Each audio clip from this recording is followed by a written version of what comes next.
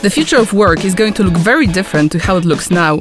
9 in 10 jobs will require digital skills. The World Economic Forum estimates that 33% of future jobs don't even exist yet. Will we adapt when the time comes? Meet and Code is the first step for children and young adults into the world of technology and coding. Thanks to SAP and the network of TechSoup Europe partners, we support local non-profits with small grants that let them organize coding activities for young Europeans. Meet and Code has been happening since 2017 during the EU Code Week. We've started with 15 countries, and by 2019 the initiative has grown to 25. More than 138,000 young people participated in nearly 3,000 coding events aimed at helping them to enter the digital world.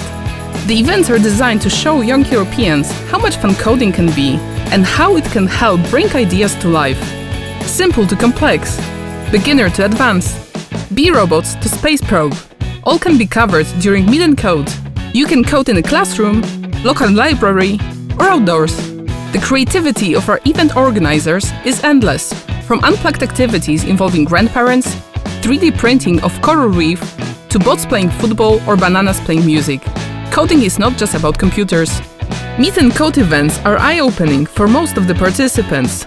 The children and young adults want to continue this new adventure and invest their time in learning skills relevant to their future jobs. 80% of nonprofits that organize Meet and Code events say that they have become more aware of the potential of new technologies. If you are interested in organizing coding events but don't know where to start, go to our website and find the Inspiration Library, full of free of charge learning materials in dozens of different languages.